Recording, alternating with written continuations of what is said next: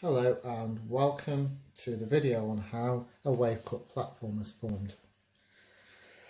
It's aimed at Year 7s, so let's get started. The first thing we need is a sea cliff, because you find wave cut platforms at the seaside. Then we need the sea. So here's my sea. Then we need some waves. Okay, waves are full of energy and they travel in until they hit something.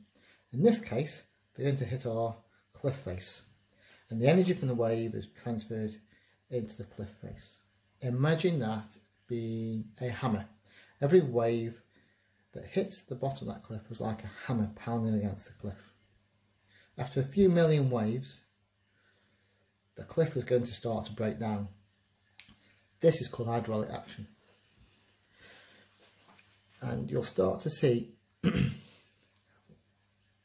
in the bottom of the cliff, a little hollow forming, and the waves push inside, still wearing away at it. But also you'll find rocks off the cliff face that's collapsed inside there, that the waves bounding around, bashing and knocking against each other. And these rocks are called attrition. And they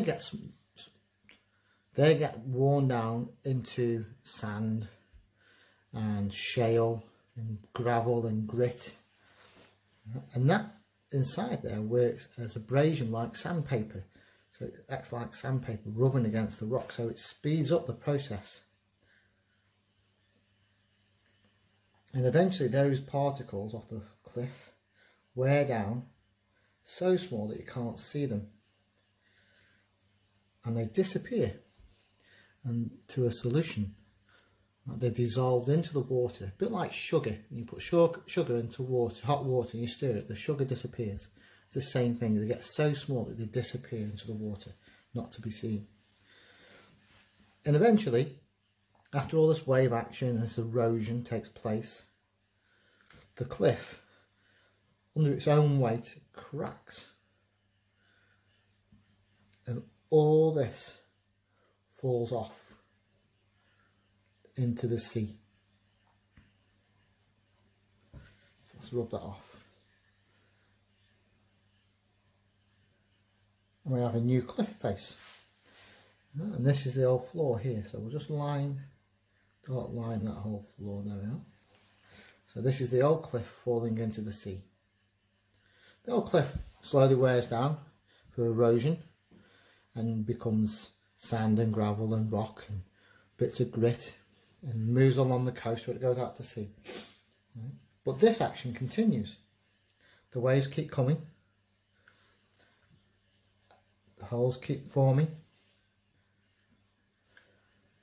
waves keep coming, relentless, holes keep forming. Depending on how hard the rock is, depends on how long this will take, and also depends on how much energy there is in the waves, until eventually again, under its own weight, it cracks and falls away into the sea, forming a new cliff face. You can see along here, this is where the original cliff was. Along here we have a flat section, and this flat section here is called a wave cut platform.